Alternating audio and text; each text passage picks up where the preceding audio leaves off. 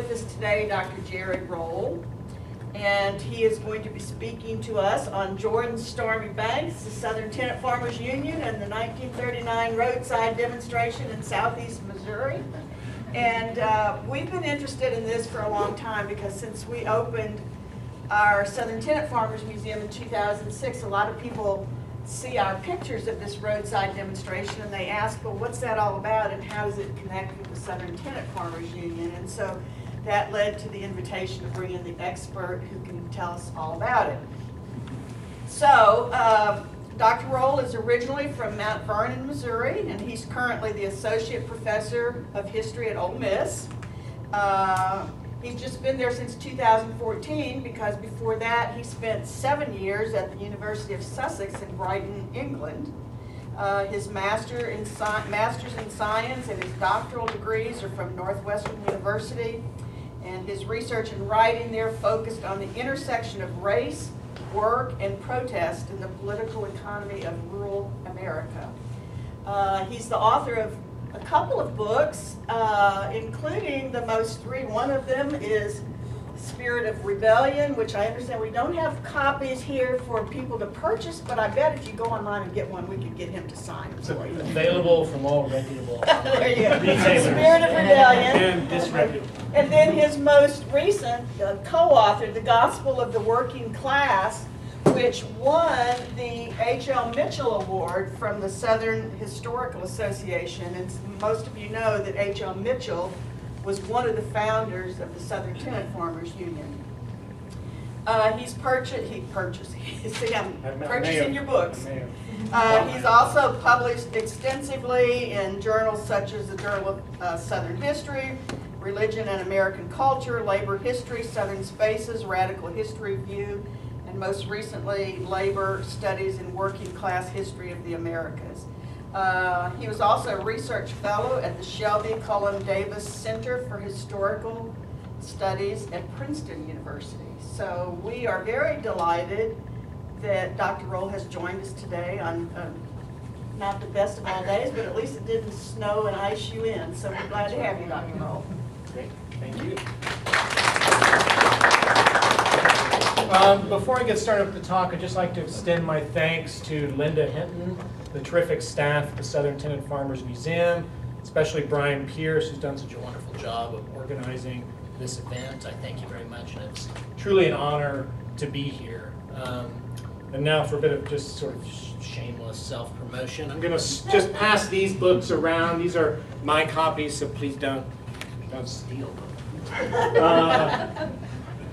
But the material, both of these books deal with, in a fundamental way, the Southern Tenant Farmers Union, the rise of agrarian unionism in Arkansas and southeast Missouri in the 1930s, and its legacy going forward in the 1940s. So my talk will draw upon both of these books today, focusing in on particular elements.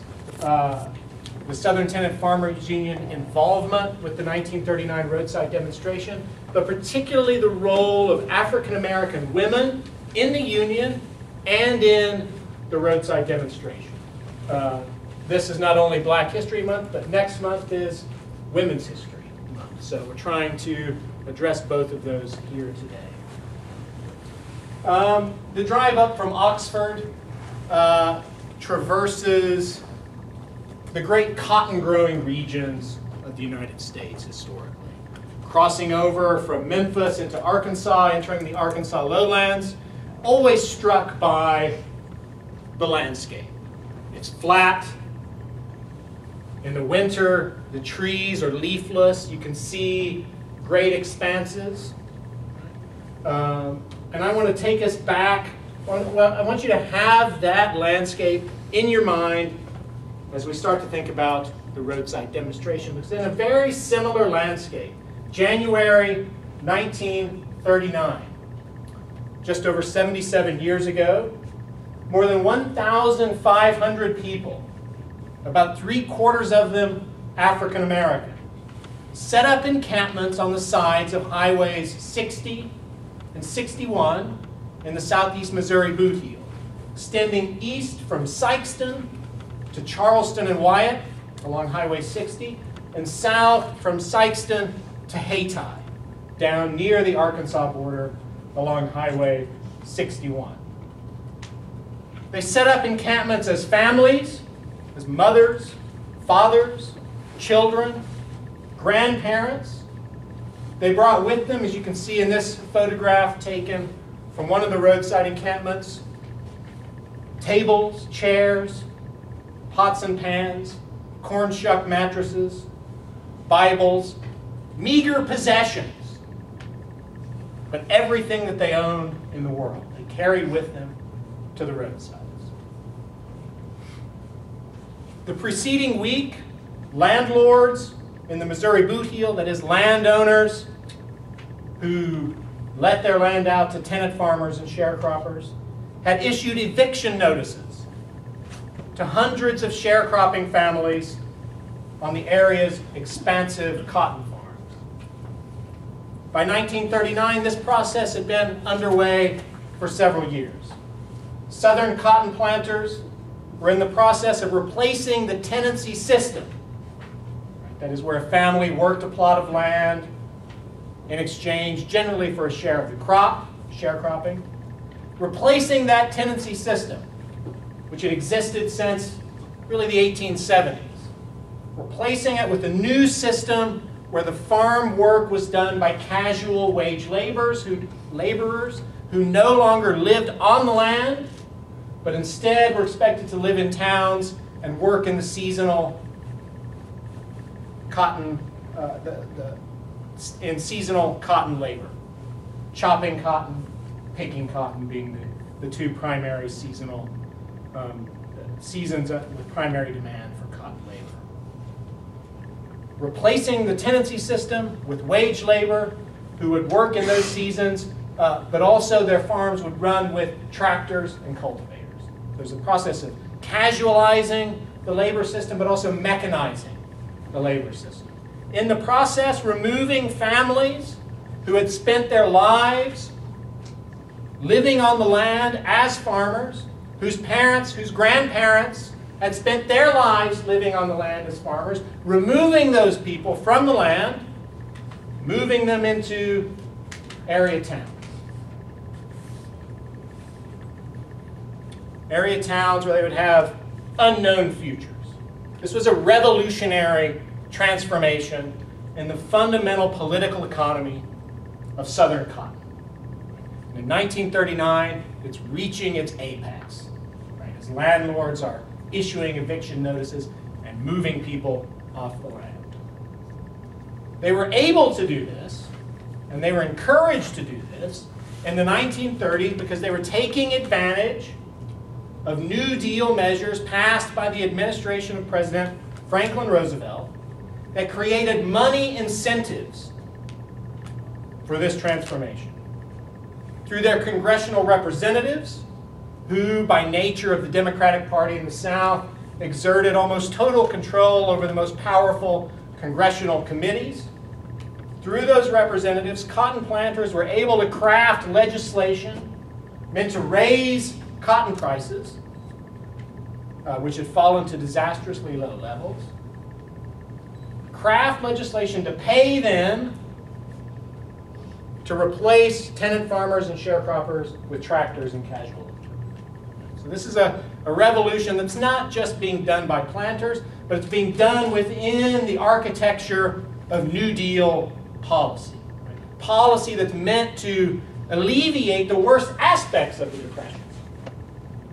In Southern cotton, that is, it's meant to raise the price of cotton. The evictions, I'm going to talk about this a little bit in more detail in a minute. The evictions started in 1935. That's the first year where Southern planters are moving tenant farmers off of the land in large numbers. And it grew larger each year until 1939, when the families on the roadsides decided to take a stand. We don't know whether this will do us any good, Will Jones, one of the roadside demonstrators, said that January. Quote, but it will show people what we are up against. And it worked. Within days, Newspapers carried word of the protest nationwide. The White House took notice. First Lady Eleanor Roosevelt wrote about the protest in her weekly newspaper column, My Day, it was called. President Roosevelt himself, the head of the New Deal, in the 1930s seen as a savior of the forgotten Americans, as he called them. He wrote to his Secretary of Agriculture, Henry Wallace, in a private memo, and it's important that it's private because Roosevelt was famous for making people, or for leading people to believe that he agreed with what they said and he was going to help them. This is a private memo to the Secretary of Agriculture from the President of the United States saying, quote, "We need to do everything within our power to assist the families of the sharecroppers, farm tenants, and farm laborers in southern Missouri who went out on the road." The President of the United States, private memo to Secretary of Agriculture Henry Wallace. If you're looking to the two most powerful people in terms of 1930s New Deal legislation concerning agriculture, it's these two men. Roosevelt says we need to do everything within our power to help those who went out on the road. It would have been hard to imagine a better outcome for this demonstration, to so quickly capture national attention, so quickly capture the support and sympathy of the most powerful people in the United States, Roosevelt himself. Back in southeast Missouri, the cotton planters, local government officials, state government officials asked themselves, how did they do it? Right here we have among the poorest people in the United States, among those who have the least power. Here they are in a roadside demonstration, risking their lives, their meager belongings, everything, in a tremendous gamble to capture national attention around this issue, and they did it. How did they do it? It's almost unthinkable. Some blamed the Southern Tenant Farmers Union, the union of tenant farmers, sharecroppers, and casual farm laborers founded near Tyronza. Am I saying that right? Okay. I'm from southern Missouri, but the dialect changes very quickly when you get over the Missouri line, especially as you go west from the Ozarks. The Ozarks are different. Founded in 1934 precisely to protest against planter abuse, but maybe abuse isn't the right word because they're crafting the New Deal legislation. They're not abusing it. It's working the way they design it to. Southern Tenant Farmers Union is founded primarily to protest this injustice of New Deal policy. Most of the families on the roadsides in southeast Missouri in 1939 belonged to or were members of the Southern Tenant Farmers Union. But for casual observers and deeply interested observers in southeast Missouri, blaming it on the Southern Tenant Farmers Union really didn't answer the question of how they did it. When observers said the Southern Tenant Farmers Union was behind it, what they really meant that political radicals were behind the Southern Tenant Farmers Union and thus behind the demonstration. Socialists, communists, the Red Menace.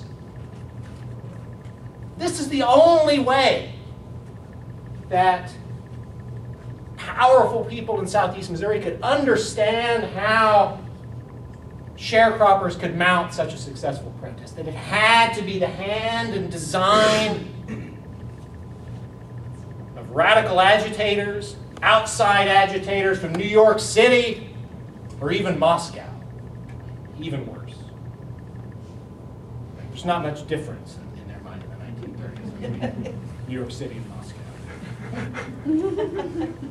Maybe not even today.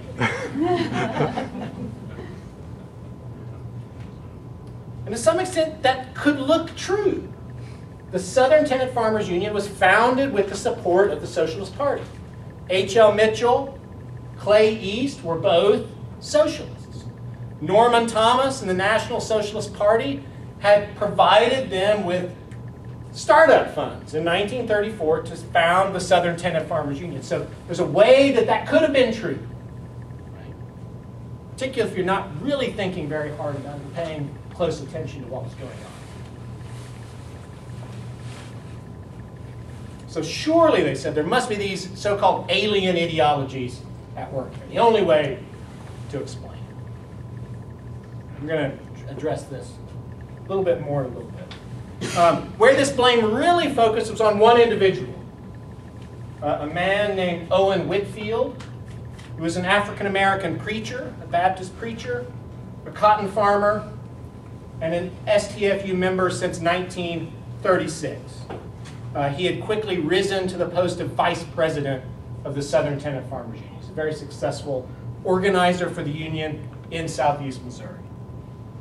Area commentators argued that Whitfield, the tool of the Red Menace, the cat's paw of the communist menace, was controlling the protesters at will, that he alone had summoned them out in this protest, that he and himself a kind of stalking agent of the Communist Party. But again, in this way of thinking about it, the active agents were always white radicals from somewhere else, outsiders, alien ideologies.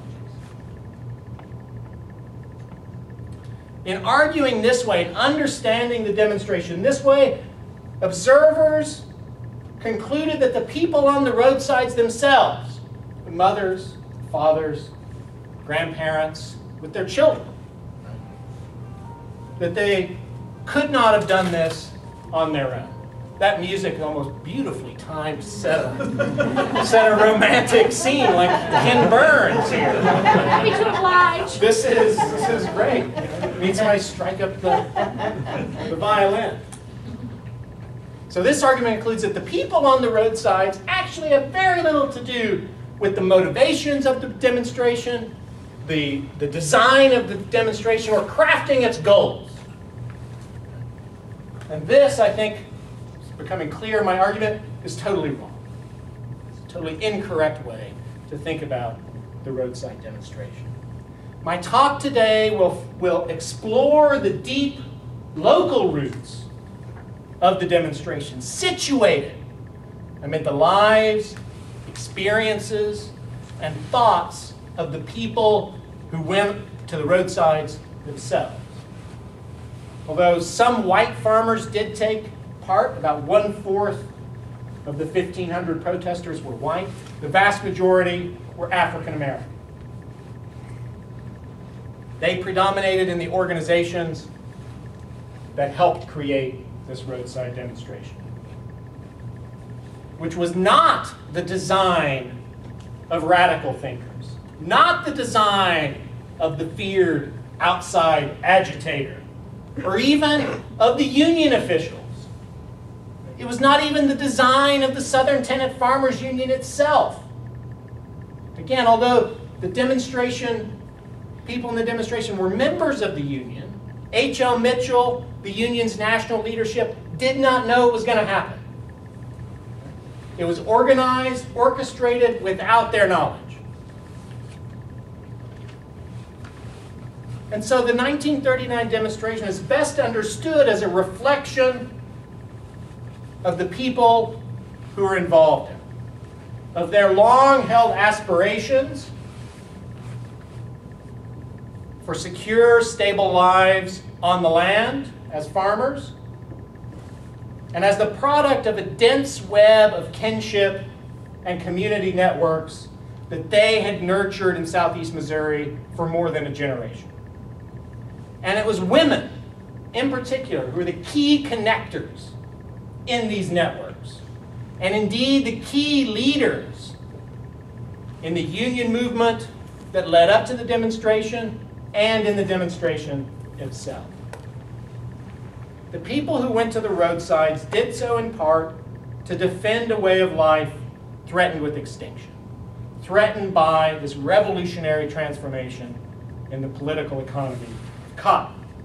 But they also went to the roadsides to imagine a better future. It's not just looking to the past and trying to resurrect a past that's gone, but it's about imagining a new future, a better future for themselves, and more importantly, for their children.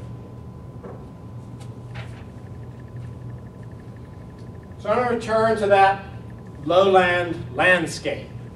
Flat, sweeping fields, few trees. I think there are more trees now than there were then. Clear-cut acreages. You can see for miles.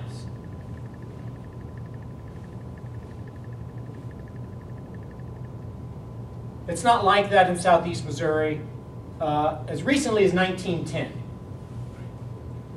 The area known as the Bootheel, still covered in swamps, ancient, old-growth forests. It's the last section of the Mississippi River's alluvial valley to be developed into agricultural land, being developed a decade, maybe 2 decades later than northeastern Arkansas is developed, but a very similar process. Timber companies came first, targeting these massive trees, right, that had grown from time immemorial. Once the timber was cut, the stump-filled, swampy remains were drained. Some retained by timber companies, some acreages sold for rather low amounts to aspiring planters, aspiring farmers.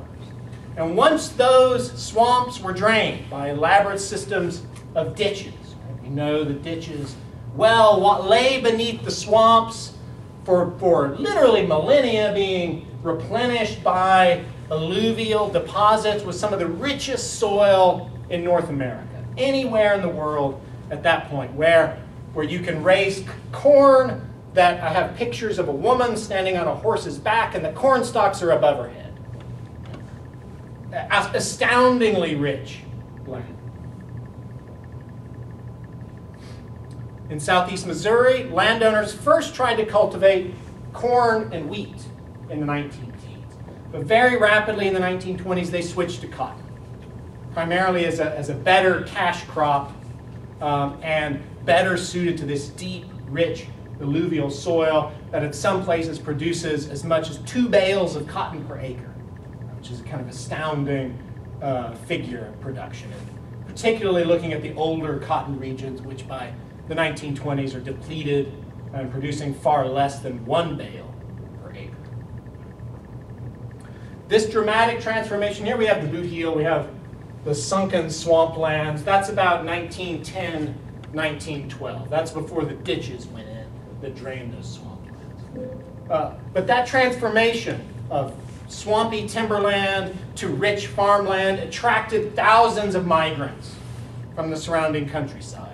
White migrants looking for a new start, but particularly African American migrants who came from Mississippi, Tennessee, and yes, Arkansas, looking for an opportunity, maybe a last opportunity, to seize land ownership, right, to own their own farms. Between 1920 and 1925, 15,000 African Americans migrated to southeast Missouri, first becoming tenants, but doing so with the explicit aim of achieving land ownership, what they believed at the time to be the primary basis for independence, autonomy, and security, land ownership. According to reports in the 1920s, these people were, quote, well-dressed, and every one of them self-sustaining and with bank accounts. They were, quote, reliable and experienced cotton-growing people who had been good citizens in their communities. They were thrifty and dependable. These are not, we shouldn't imagine impoverished refugees fleeing terrible situations, but some of the most talented cotton-growing families in the South, families that owned property, who had bank accounts, who were successful in many ways.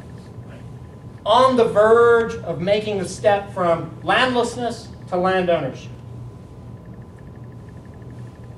They left places like Arkansas and Mississippi, where they said they'd been oppressed Politically, certainly by Jim Crow, but also economically, cheated out of their full reward of their labor by duplicitous landowners. One migrant in Sikeston informed the newspaper editor in 1923 that he moved from Arkansas because, quote, he could not make a living there. He wanted to show his new neighbors in the Bootheel that he was, quote, a good farmer and a good citizen. And these migrants established strong rural communities in the 1920s, emphasizing self-sufficiency, family ties, family working together on the farm, and the support of neighbors. These communities were led politically and economically in the 1920s by men. These are male-dominated communities in the 1920s, emphasizing land ownership, emphasizing paternal control over family labor, and community politics. And land ownership is key to this in the 1920s. Some of them acquired land, not most. Right? Many did not, most did not. But they did add to their property holdings. They bought mules, they bought tools, they bought their own cars, they bought their own trucks, all key assets in the aspirational climb toward land ownership. These things allowed them to negotiate more favorable terms with landlords as tenants, and to escape sharecropping itself, to move up into the next rung of agricultural labor. And this worked for a while in the 1920s. But then a series of disasters struck. The Mississippi River flood of 1927, wet seasons 1928 and 1929, and then a punishing drought in 1930 and 1931 decimated these communities, decimated crops, decimated livestock, decimated gardens, and quickly eroded all that they had built in the 1920s. And of course, the man-made disaster of the Great Depression heaped additional misery and complications upon these natural disasters. Cotton prices plummeted to the lowest levels ever. By 1932, about 4.2 cents per Lent pound. As recently as 1918, 1920, or 19, cotton had sold for 39 cents a Lent pound. 1932, it's down to 4%.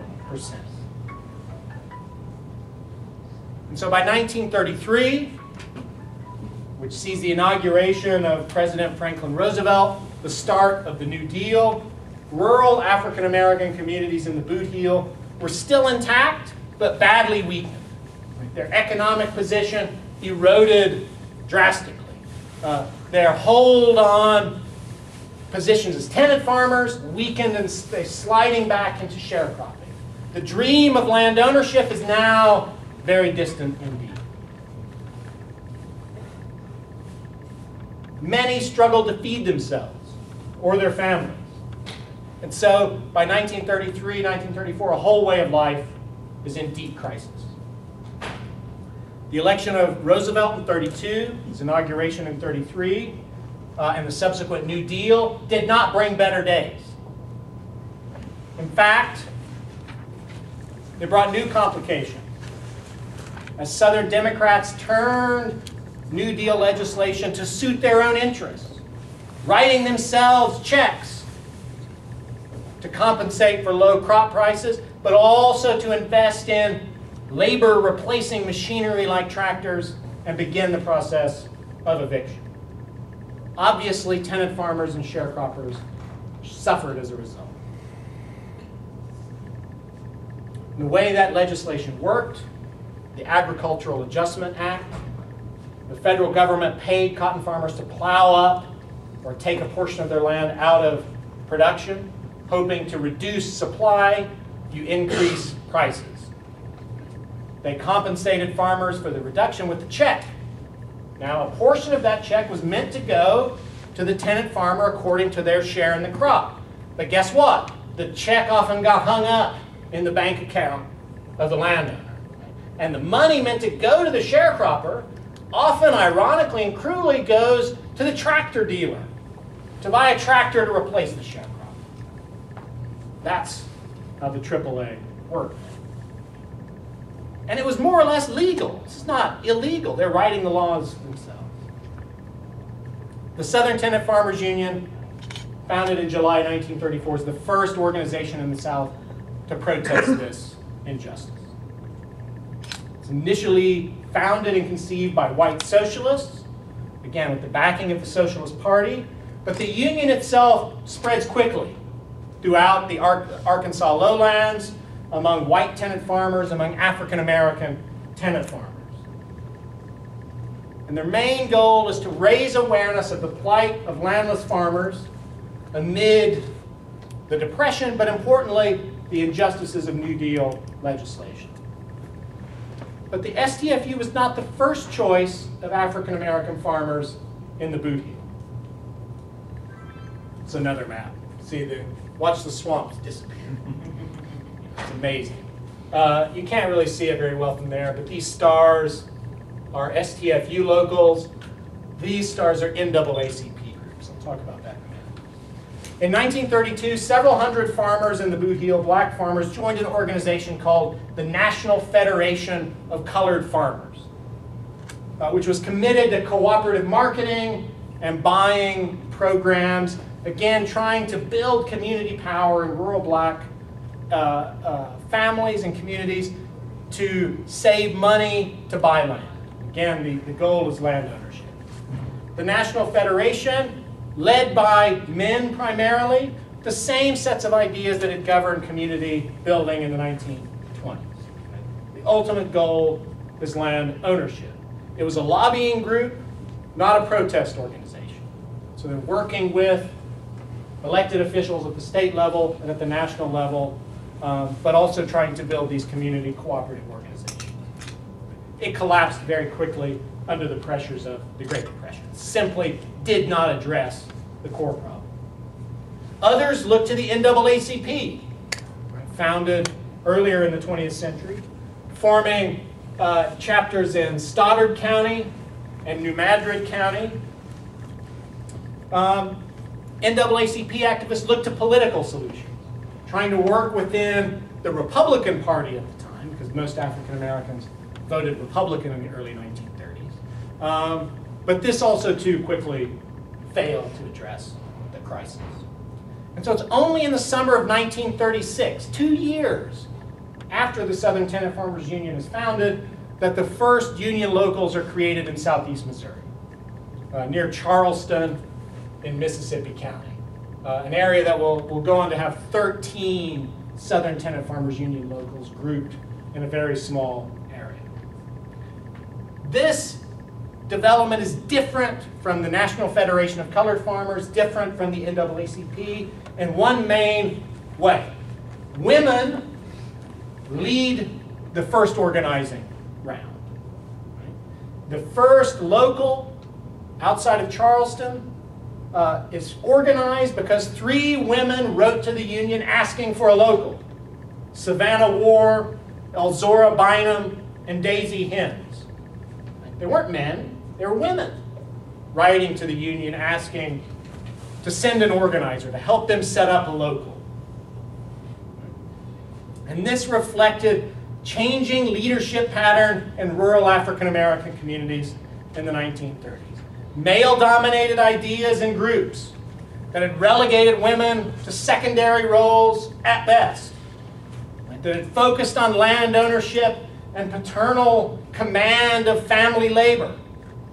Those strategies had failed to deal with the core problem of the Great Depression. Things had gotten worse under their watch. They'd gotten much worse as farmers slid from tenancy to sharecropping. Poverty not only went up, but so did rates of disease. So in the early 1930s, the death rate from malaria in southeast Missouri goes up. The death rate from typhoid went up. This is particularly savage in diseases affecting children.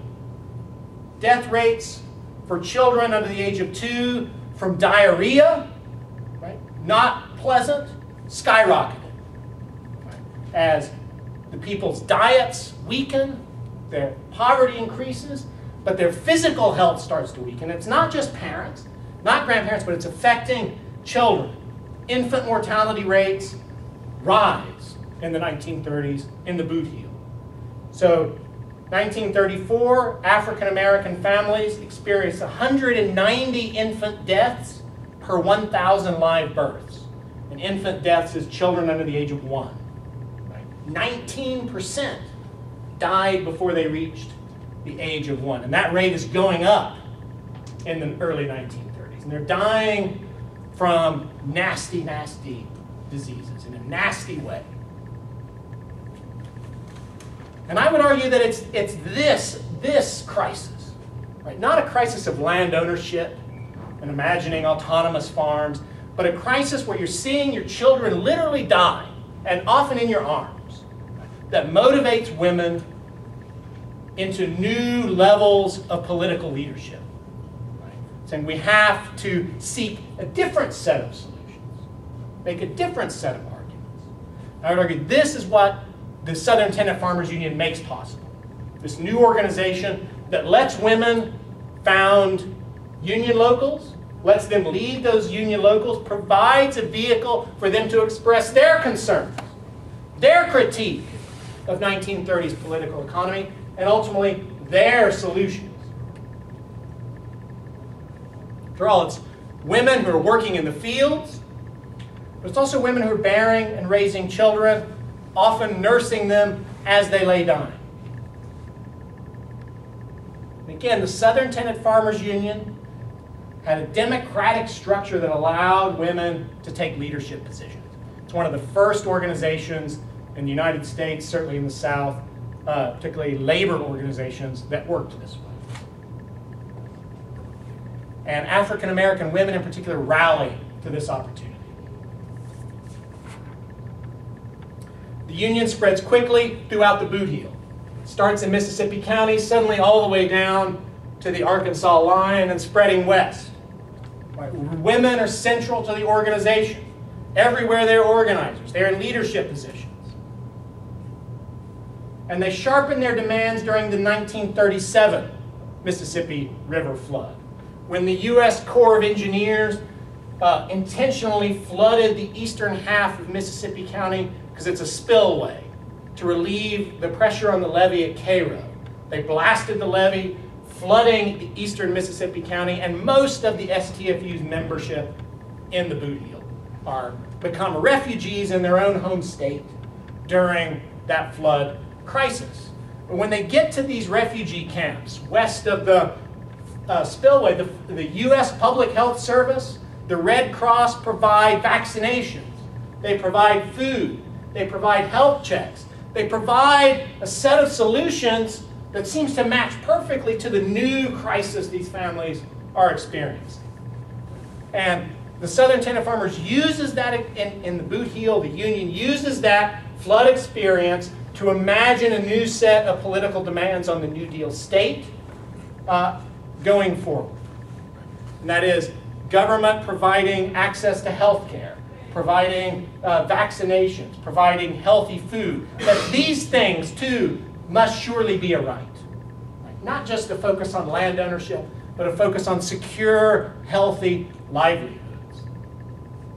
And they argue, if the government will provide this to a disaster it created by dynamiting a levee, shouldn't it also provide this in response to a disaster it created through its legislation? Right. They equate the two. Right. It's kind of genius, actually. And so this gives the union a new sense of purpose, a new critique that furthers its expansion. And I would say it's these demands. We have a name.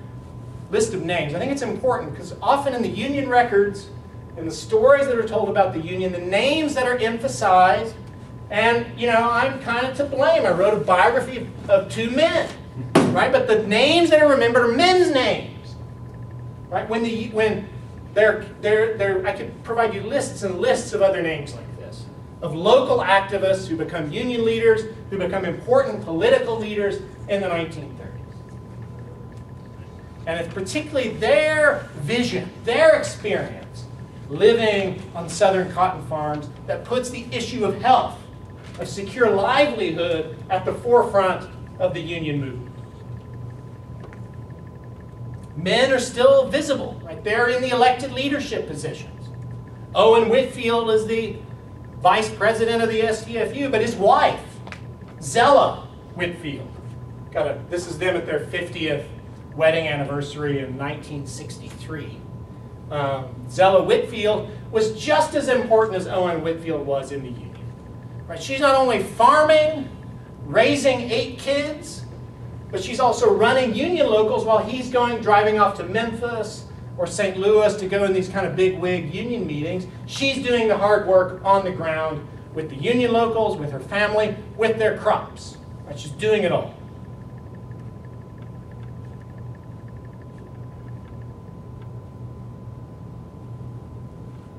In one of those meetings, we have a kind of transcript of one of her speeches. She tells a gathering of tenant farmer women, "I am the mother of 9 children," she says.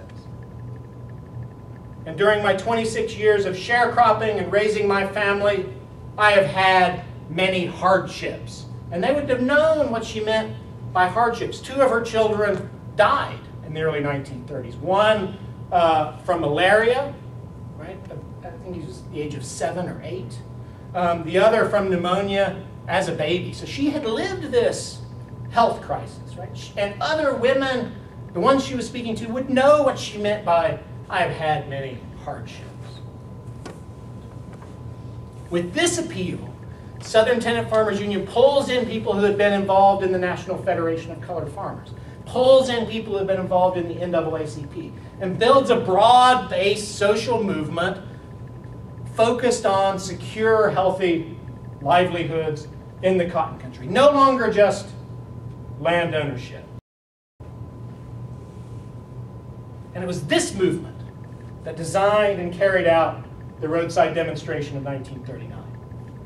Through union locals that are reinforced by kinship ties, by community ties, that reach back into the early 1930s, even into the 1920s.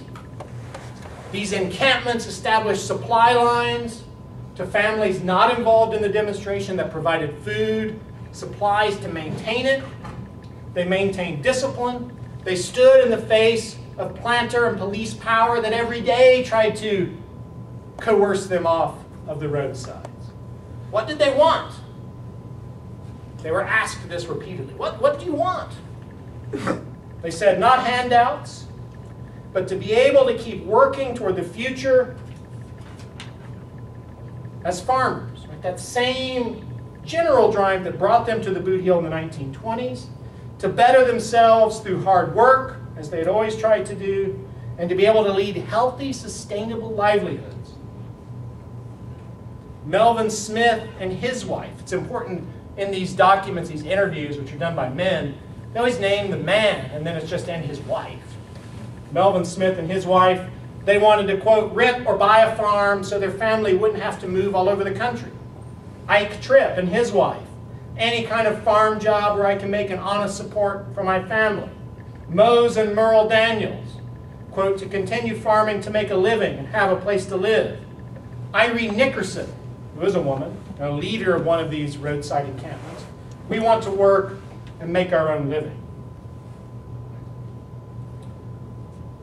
These were in part the demands of the Southern Tenant Farmers Union, but only really as a vehicle for expressing the demands of a much broader rural movement.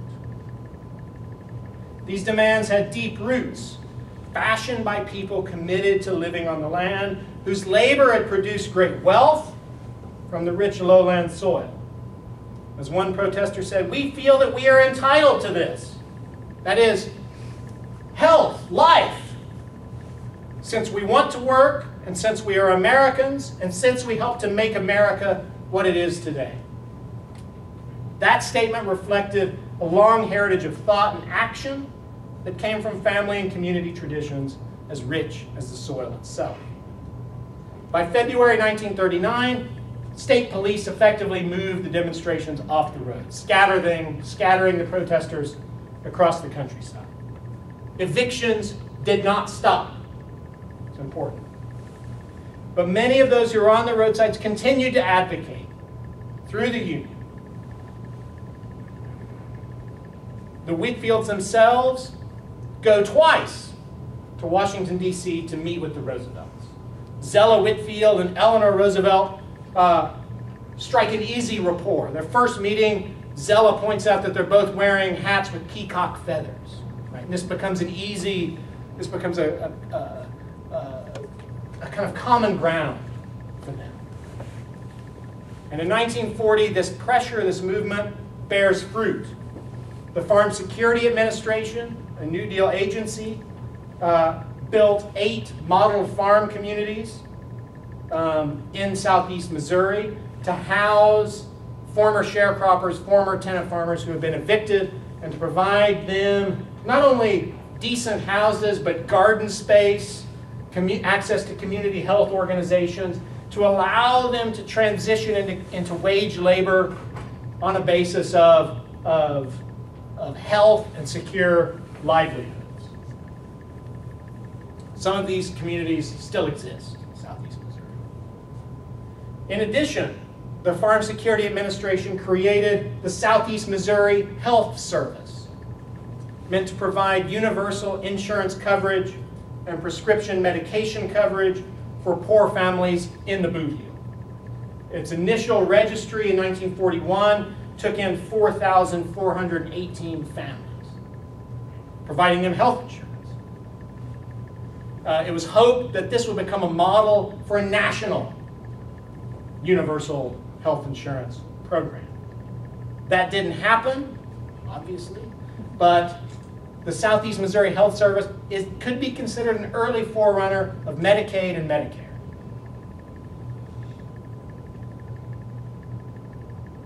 And this is all due to Southern Tenant Farmers Union members in the Bootheel, many of whom were women, who turned their difficult experiences and hopes for the future into a powerful political movement that for a time commanded the attention and the action of the White House. I look forward to your questions.